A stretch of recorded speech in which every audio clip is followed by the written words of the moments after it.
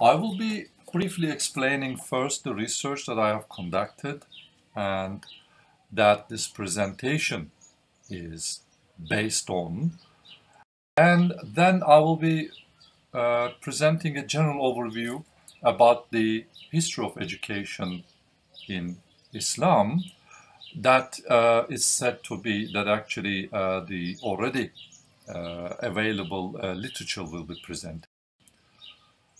Also, it's demonstrating how early scholars approach towards, in fact, restructuring teaching and learning environment. So this is the core of my research.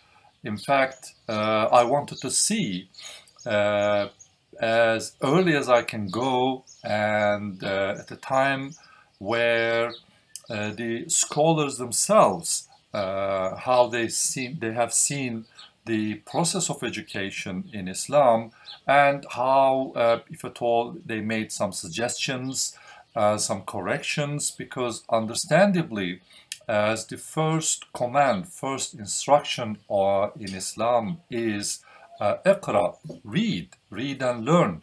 So how this would be portrayed, we will go on and see that. So that will be quite exciting on that. And also I'll be suggesting some that education was in fact a centuries-long process.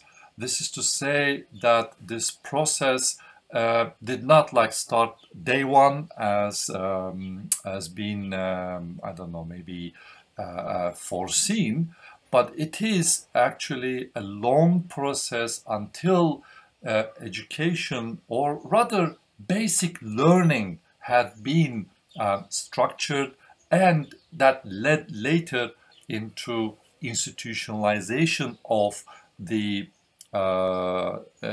teaching and learning process. So that's why it is very important to and say it here. And obviously the presentation will go on having some concluding remarks as well. Here I would like to continue. This is a personal research project that I have taken since I am at Ibn Khaldun University in Istanbul.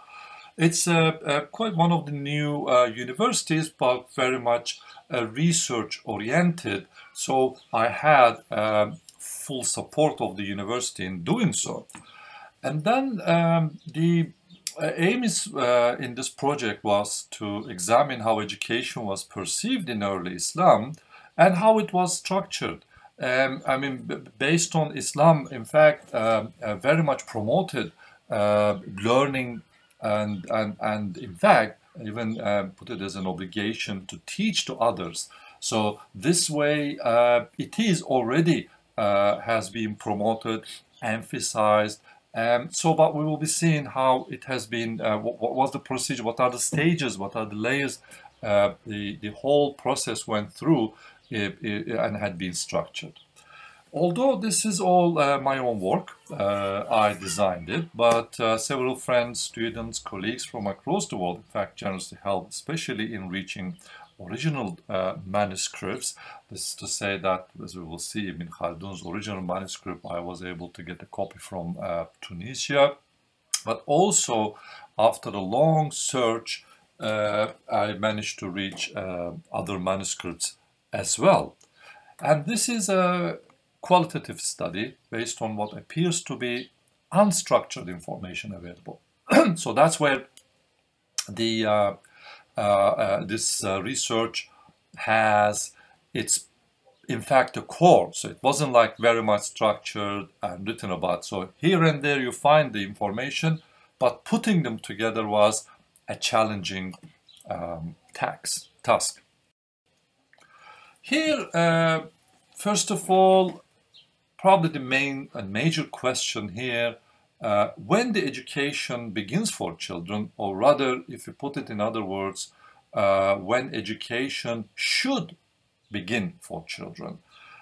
This very much focuses on learning the basics and essentials of Islam, but where possible, to learn about the whole Quran, and also reading and writing, obviously involved in it.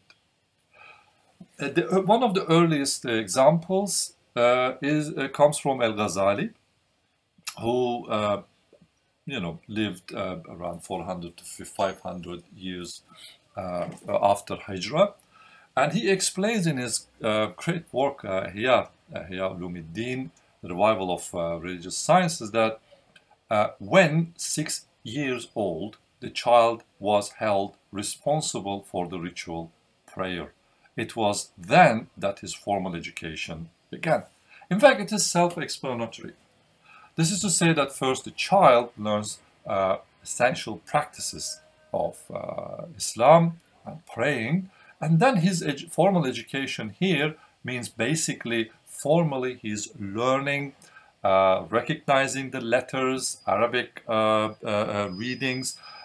So that's how it begins. So as early as 6-year-old when the child is.